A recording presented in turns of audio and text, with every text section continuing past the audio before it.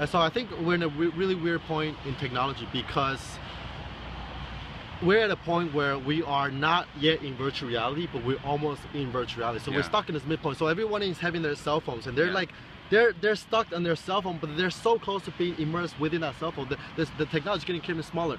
But the next step is just Google Glass and then the contacts, and then it goes to the brain, right? And then by that time, you would be immersed with it, like you said before. That would not be even leaving your house. Yeah, that would be a deep.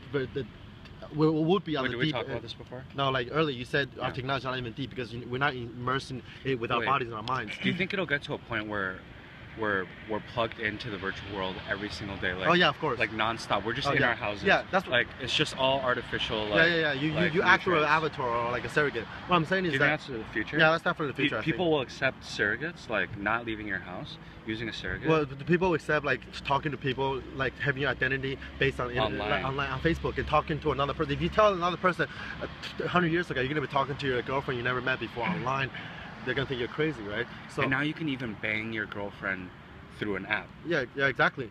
But I'm saying that so we're in a point where it's like 3D movies. You know how 3D movies, a lot of people don't like it. Yeah. It's because 3D movie is kind of 3D, but not really. It's like in between. It's not really 3D because it's still flat. But you wear glasses and it sort of pops out, but it doesn't really pop out.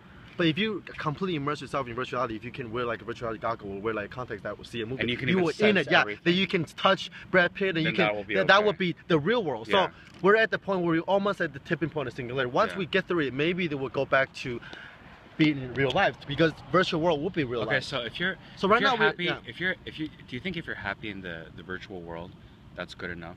Like if you can be happily immersed, even though it's a lie, even though it's something a fantasy, but if it feels so real. Do you think? I think most people will be happy. I think most people are happy, but there's still like a tiny portion in the very back, like the back side of the mind, like a tiny little piece of the mind that will tell it's not real, right? So, because I was thinking about how like you watch porn, and porn fucks you up because your brain thinks it's real. The brain thinks you're fucking a 10 out of 10 girl every night, and it fucks you up because when you fuck a real girl in real life, which is not a 10, you can't get erection because you know what I'm saying? Because the image producing your visual cortex it's really not that much different between looking at the screen and then looking at real life. Right? So this is not an example. You know how animation, like cartoons used to be really cool, right? People don't watch animations anymore. Like animation was so not real before that people totally accept it's animation and kids laugh because they know it's not real and they accept that. But now animations are becoming so real. Yeah, why are they trying to make it look so real? Yeah, exactly. So when they're making it so real, but they don't have the technology to make it look exactly like real life. Like, you know the Tom Hanks movie, the Polar Express or whatever? It's like almost real, right? But that movie did horrible because it's so close to real, but it's not yet real. It's almost at the tipping point, but it's not yet. That's why we're at the technology right here. That's why Freud Dude, isn't it gonna be crazy when the technology makes perfectly animated stuff, like it looks real, exactly real? Yeah. Isn't that gonna be freaky? Like you could fake so much stuff, like people will start faking other people's like murders and stuff. And have like fakes, like you can actually fake animate something to look exactly real. Yeah, and in the future there's gonna be a lot more crime, like cyber crimes, a lot, you know? Like someone could just make a fake Frankie Yang like sex video. Right. Your face, exactly. Yeah. That'd be pretty weird. I don't know how we would handle that, but okay. The future is grim. Yeah. I'm so excited though. Yeah, I mean it's good. You can do a lot of crazy stuff, but there's gonna be a lot of fucked up shit too. Yeah, of course. That's what the internet is. It is so much fucked up stuff on the internet. Like if you think about it, but there's so much future, good stuff too. When drones become legal and we see drones everywhere, dude, people are just gonna kill each other everywhere. Like, you know, like I don't think people are gonna kill each other. But some people will. There's always a black market. You know what I mean? Like, if someone wants somebody to die, like there's gonna be so many ways. Like, even if you have an AI robot go over and push someone to a subway, like anything could happen.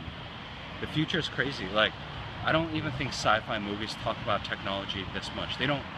They show like really cool things, like vending machines walking around and shit, but they won't show this grim reality that might come. Which is weird because in books they really do show you. Like, you know, 1984, the whole book seems like super future technology, but we're actually living in it right now. You know pretty what much, I mean? Oh, you know, Freud, he had a theory called the uncanny. It's a really interesting theory. He said he wrote about dolls, like mannequins. He thinks mannequins are creepy by default. People look at mannequins like really good looking mannequins, like mannequins that look like real people. and people feel this uncanny, he calls it uncanny kind of feeling. You feel like creeped out, right? That is because that is the state of our technology. Where technology is uncanny right now. It's almost real but not real. But if those mannequins are very, very fake, like cute, like Pinocchio, people will hug it and be like, oh, it's cute, buy it, put it in their home. But if it's like mannequin, it's real, they get freaked out. Yeah. So, but if mannequin becomes real life, real people, then again, their tension is released again. They become okay. So robots are going to reach that point of uncanny. Wait, but robot right now are still at the elementary stage, right? You have like a vacuum cleaners and shit, and then it still looks like robot. Like even like my car, the GPS, AI is all around us already. The robots today are still machines, but once the robots pass to that point of uncanny and become real, then I think there's gonna be a point where robots and technology are gonna be fucking scary. But once we get beyond that point, I think we can become released again and kind of embrace it again as real life, because we would be immersed in the real again, because the virtual would become the real. But the back of our mind, that little piece will still be tapping it, like in your sleep. It's not real. It's not real. You know, when even you fucking what's gonna be virtual fucked up, babe.